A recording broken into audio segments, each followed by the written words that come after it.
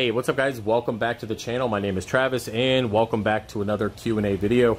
So today we're going to be answering a question that I get quite often, and that is, how do I deal with the humidity down in the fish room here with about 500 gallons worth of water, the 3D printers, and the other electronics, and kind of all the stuff going on down here. So before I answer the question, I'm just going to give you guys a quick tour of kind of everything that we have going on, and then we'll go through answering the question. So we have the 300 gallon reef here, the Geo sump, which is a little high in the water level. I might have left the ATO on and kind of went, and did other things and came back and it was overflowed.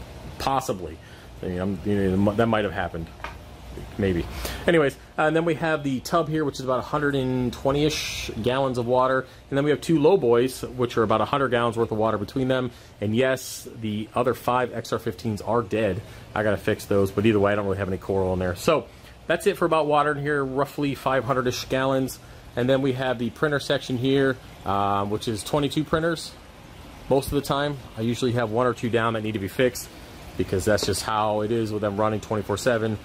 There's always one that needs to be fixed. So either way, we have the printers here, and they're in their own enclosed-ish kind of environment, which I have exhaust fans too, which helps suck out all the toxic fumes and all that stuff with 3D printing. And other than that, we have some storage here, and yeah, that's about it. So a lot of stuff going on down here in the fish room, but it is part of the business. So with that said, when it comes to removing the humidity here, I like to keep it at about 50-ish% humidity.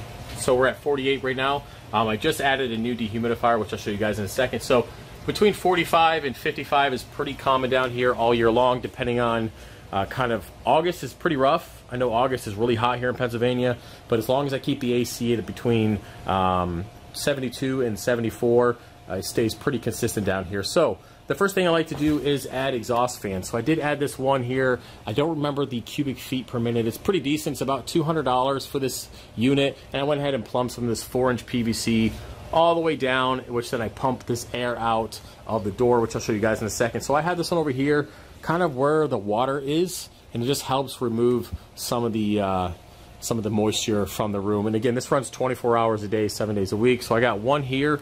And then I went ahead and, again, as I mentioned before, I have these other exhaust fans that are in the printer area. So hopefully you guys can see these. Pretty decent 4-inch outlets. I'll try to find a link, but I got them on Amazon. And, of course, the vent is right here. All right. Hopefully you guys can see that. But either way, again, these run 24 hours a day, 7 days a week. And then I have one over here. All right. And then all that stuff gets pumped out the door, which I have a door on standby, so when I leave my townhouse, I'm going to replace this door. But yeah, I needed to find a way to get the air out, so I decided just to punch some holes through a storm door. It set me back about 600 bucks, but priorities, right? So either way, there is a ton of air being pumped out of this room every minute. I would say approximately 1,000, if not more. I think it's CFM, cubic feet per minute. I believe that's the term. But with that said, this air is being pulled out through the bottom, all the way through, taking the fumes out of the fish room, or out of the print area, of course, taking moisture out of the room. So we have about 1,000-ish cubic feet per minute of air being pumped out. I do have 2 AC vents through my Humidity system, so my AC system does pump fresh air down here all the time, which is really nice. And then on top of that, I do have a brand new 3,000 square foot dehumidifier, which I just picked up, which is plumbed to go outside, and it just drains out the back, so I never have to empty it. And it is set to comfort, which basically keeps it, depending on the temperature here, keeps it between 45 and 55% humidity. And this thing is really nice, well worth the price. I'll try to find some links and put them in the description for you. So between the dehumidifier, which again 3,000 square feet, there's not 3,000 square feet down here. So between that and then the 3 exhaust fans and the AC being pumped down here, it stays really, really nice. It's actually nicer down here than it is upstairs. And even with the chiller that kicks on, still pretty nice down here and comfortable. Now, you might be asking, why do I put so much into making sure the humidity stays good? Well, for one, I spend a lot of time down here. I need to be comfortable. If it's kind of sticky and nasty and my balls are sticking to my legs, it's just not comfortable, and I don't want to be down here.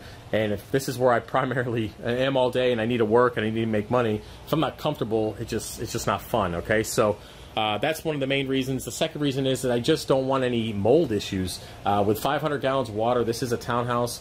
You know, I just don't want to have issues with mold. I don't want to deal with that. I have kids. I live in this environment, so I need to make sure that it stays mold-free and it stays nice and clean, and just it's a good environment to be in. So those are really the only two reasons, and primarily the first one, I need to be comfortable. No, I'm kidding. Both of them are very valid reasons, but yeah. So having the exhaust fans made a huge difference. I do know that this one alone was a massive difference, especially just in this area.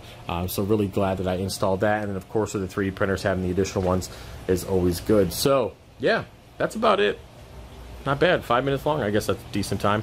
I guess I'll give you guys a little bit of update while I'm rambling here. I decided to turn my coral cutting bench into my 3D printer fixing bench, mainly because I don't want to. I'm trying to separate my living environment from my work environment.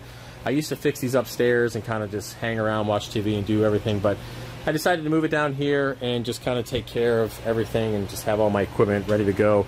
Like this one just needs a new fan. I mean, little stuff like that just gets burned out over time. Yeah. Also got to try out some new hot ends. Having some issues, even with the all metal hot ends, I'm still having leaking issues. The Micro Swiss, it's leaking issues. So I got to figure out something, man. I mean, really, the only issue I'm having with these printers is the hot ends. But I am upgrading to Prusa's, but that still leaves me 22 enders that are, you know, they are what they are at this point. But either way, that's about it. That's about it. Everything's looking good. Phone's about to die. And yeah. Anyways, I will gonna pack these orders here. Those are going out today. And if you want to support the channel, head over to fishofhex.com. Pretty caught up on 3D printing, not gonna lie. I'm only like 50 orders in a hole, which is pretty good. It's actually really good. Usually I'm like 150, so really happy about that. If you want to support the channel, head over to fishofhex.com. It's buy 3, get 1 free, so just add 4 3D printed items to your order. And I added a whole bunch of WYSIWYG to the website. It's been a long time since I added that, but I've added a bunch of that. And yeah, I know times are tough, gas prices are high, but I still appreciate everybody who's out there supporting the channel. I really, really do. So with that said, I will see you guys later. All right, peace.